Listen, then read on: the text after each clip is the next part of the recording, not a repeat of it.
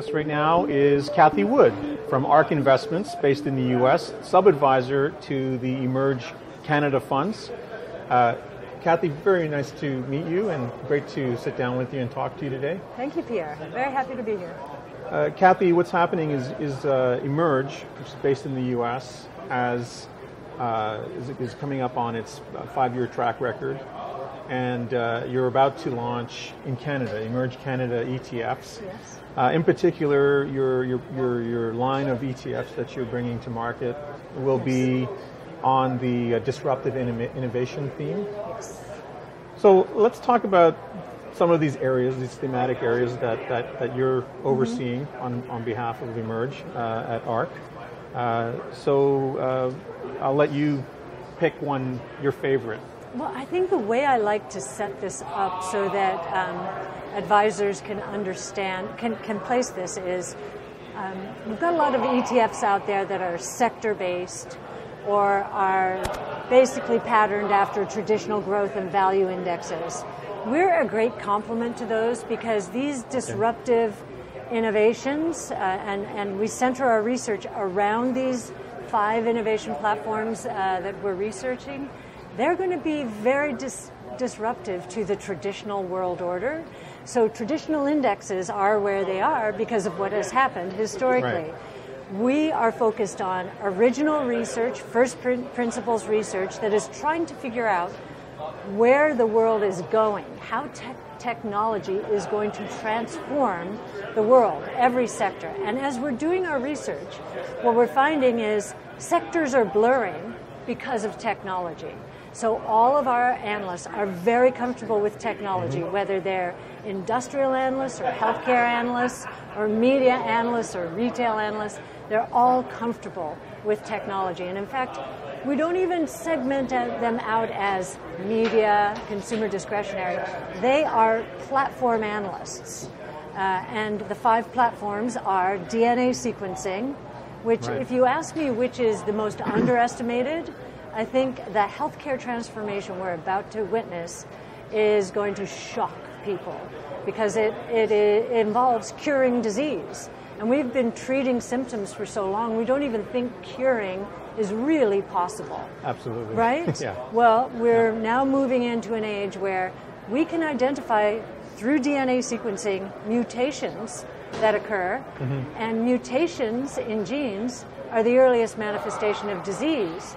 And at the same time, we're seeing tools like CRISPR gene editing that can correct those mutations, which are nothing more than programming errors in our genomes, which means we're going to see the cure for disease. We'll be able to discover cancer in stage 1 and correct it. Now, this is going to take a number of years, but first human trials are this year in pediatric blindness. Think about that. So we've got our innovation platforms like DNA sequencing, robotics, energy storage, artificial intelligence, blockchain technology, and not only are sectors blurring, but these innovation platforms are blurring or converging to create autonomous taxi platforms, which we think are going to be ubiquitous going out there in 5 years. So what is that? It's robots, autonomous vehicles are robots. Energy storage, they will be electric. Electric vehicles will be much cheaper than gas-powered vehicles. And they're going to be powered by artificial intelligence. So we think research departments are going to have to restructure if they are going to get innovation right. And we've already restructured because this is all we do. Is this kind of like what Masayoshi Son talks about as the singularity, where things come together into one? Yes, very much so. Now, I mean, he's very big on artificial intelligence. Oh, yes. Now, he's in the private markets, and what we're seeing is, the dream is alive and well in the private markets, and we think too much capital is chasing too few opportunities in the private markets. Very crowded. Sovereign wealth funds, pension funds, and private equity investors. So we have that going on, and then we have in the traditional markets, the public markets, a move to passive. So what has happened? There's a void when it comes to innovation in the public markets, a void of research, correct valuations, huge inefficiencies. Right. We're trying to capitalize on those. And if That's these... funny, because if you talk to some of the folks in the ETF crowd, in the Yes. ETF fold, they're of the mindset that everything's efficient.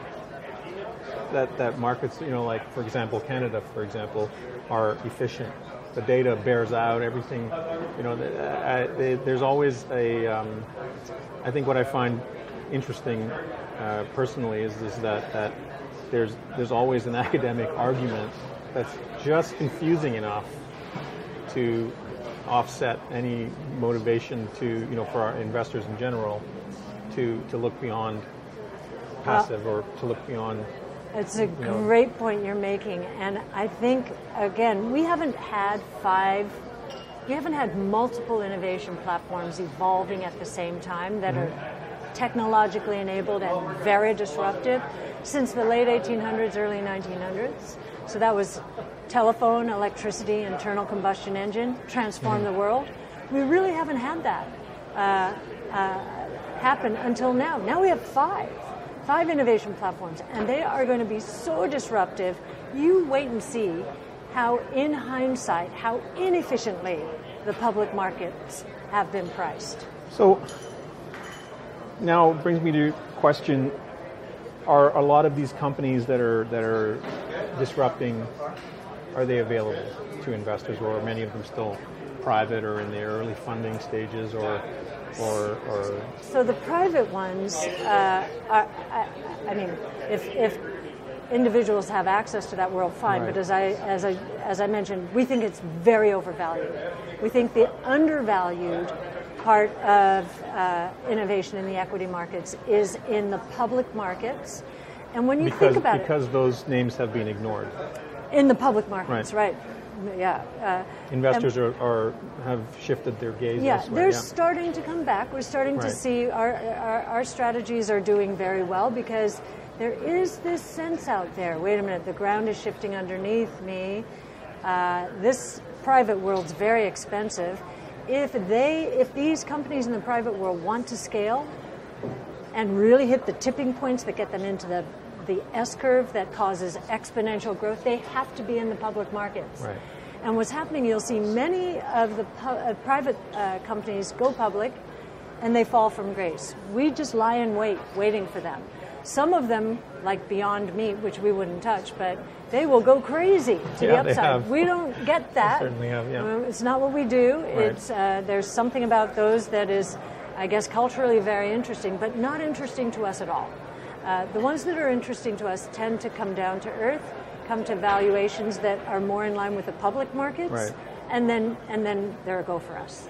Now, is the theme of inefficiency, is that a universal across your selections? Yes, we think when it comes to innovation and the disruptions that are about to take place, they're all at tipping points. All of these platforms are at tipping points.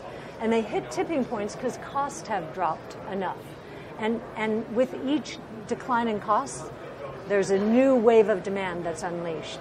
So they're all hitting tipping points right now. And if we're right, they're going to disrupt the traditional world order so that what individuals and investors see in their portfolios right now in the traditional benchmarks, they'll find a lot of value traps. Those companies that are going to be disrupted by ours. So we are really, if nothing else, we're a very good hedge against those value traps in traditional portfolios. Right. Well, it's going to be very exciting to see how it all unfolds. Yes. We're excited every day. We research every day, and I feel very privileged to be doing this every day. Cathie, thank you so much for your time. It's been a pleasure talking to you. My pleasure. Thanks for coming. Thank you.